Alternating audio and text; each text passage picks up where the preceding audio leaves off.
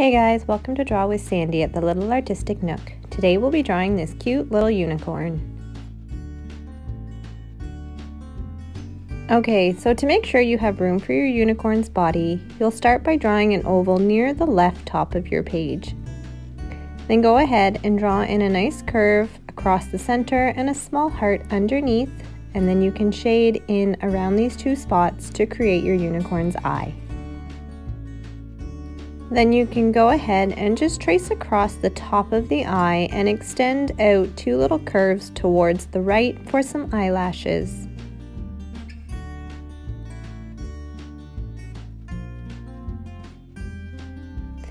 Then to draw in our unicorn's muzzle, I'm going to come just to the left of the eye, and starting at about halfway down, I'm going to create just a small curve that's coming towards the left side of my page.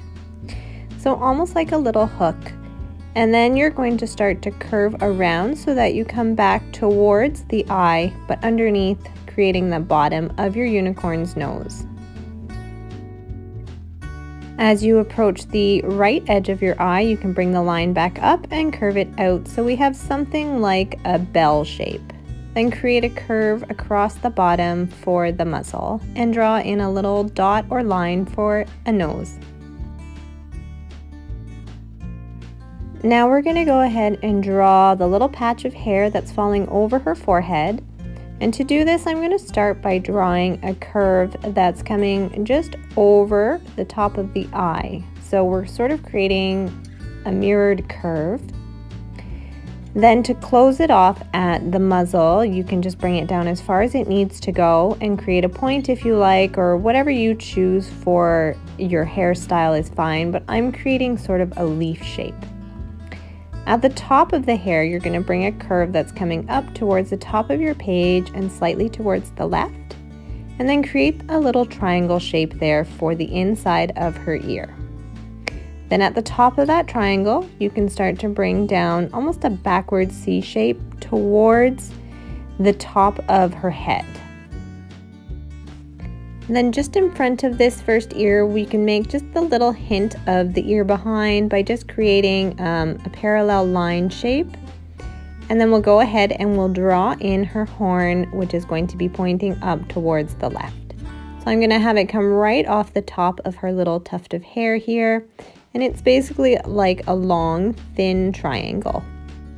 If you're using a pencil, I will suggest maybe just drawing down a neckline from the bottom of this ear. Otherwise, we'll go ahead and we'll draw in her mane.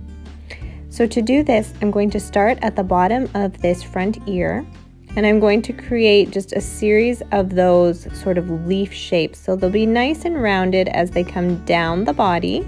And I'm going to create a little, sort of like a little point at the bottom. So here's my first one, and then as I do the next sections of her mane, I'm going to start a little bit lower as if I have a neckline underneath this hair. So you'll see that they're just kind of layered underneath each other, and it's like we're working our way down towards the bottom right corner. I'm just going to do 3 because they are pretty big, and if you haven't already brought up the bottom of her muzzle closer to her mane, you can do that. And then we're going to come underneath that line, so almost a little bit past the right side of the eye, to create the front leg. So just draw down a straight line. It doesn't have to be perfectly straight, but we're coming towards the bottom of the page. And then what I'm going to do is just create a little rounded foot. So it's like I've made a little hook, and we'll come back up towards the body.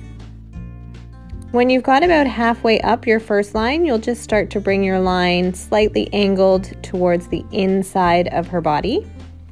And then let's go ahead and finish off her back. So here I'm just going to imagine that neckline, and then from just behind the mane, I'm going to start to draw a really shallow curve towards the right side of the paper for her back.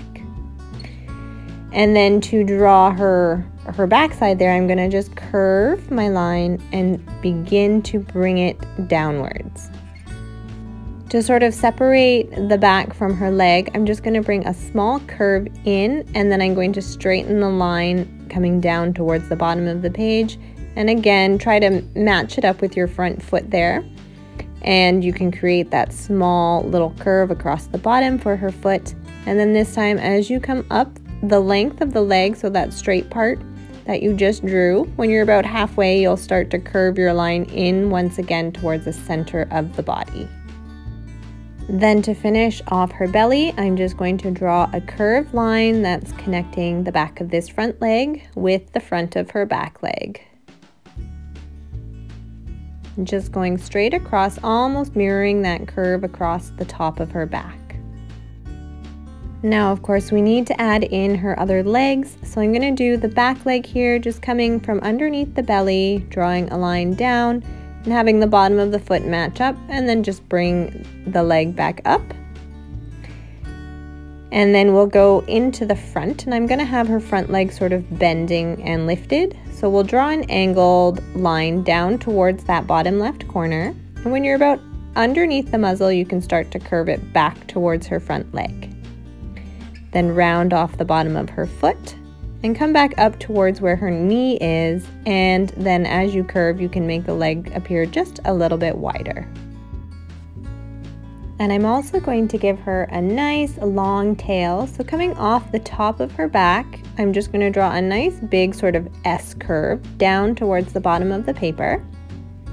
And then I'm going to start back at the top and come back all the way down and meet at a point. And then all I'm going to do is I'm just going to sort of layer this by drawing that same curve in behind the one I just drew. And I think I'm going to do probably just 2, but if you want to make your tail fuller, you can add more lines. Then go ahead and draw a little curve across the bottom of her legs to indicate her little hooves. Alright, and to finish off our picture, I'm just going to draw a little ground line in and some other details. So let's start by drawing in the grass, which is just a wavy line that goes across the page and is a little bit higher than her feet. Then I'm going to add some tulips just out in front of her. So to do that, from the ground, I'm just going to draw a curved line. And then on the top of this, I'll draw a nice U shape. Then working across from one side to the other, I'm just going to do some V's, and then we'll add in some little lines coming out, and you can add some little dots on the top. Keep it nice and loose so it's nice and whimsical. And then for my leaves, I just do a basic teardrop or almond shape, so there's a little point on both ends and the center sort of curves out. Make a second tulip here, once again making my stem and then a big U for the top, and add in the little stamen. And once again, if you have room or you feel like doing so, you can add in some leaves. Feel free to make as many flowers as you want. And for a last little touch of whimsical magic, I'm just going to draw some stars. So start with a little inverted V, then make another one coming out the side and 2 across the bottom. So where your 2 V's meet across the bottom is sort of the center point of your top V. And I think I'll do another one sort of towards the right side of the paper. And then I think just to finish it off, I'll just add some little sparkly dabs around my stars, and then maybe around the top of her horn. Of course, if you wanted to add some lines or stripes to your horn, you can go ahead and do that. And otherwise, guys, that is our sweet little unicorn. So thank you so much for drawing with me today. If you enjoyed this tutorial, please share it, hit that like button, and don't forget to subscribe. And until next time for another Draw with Sandee, keep making art and keep smiling.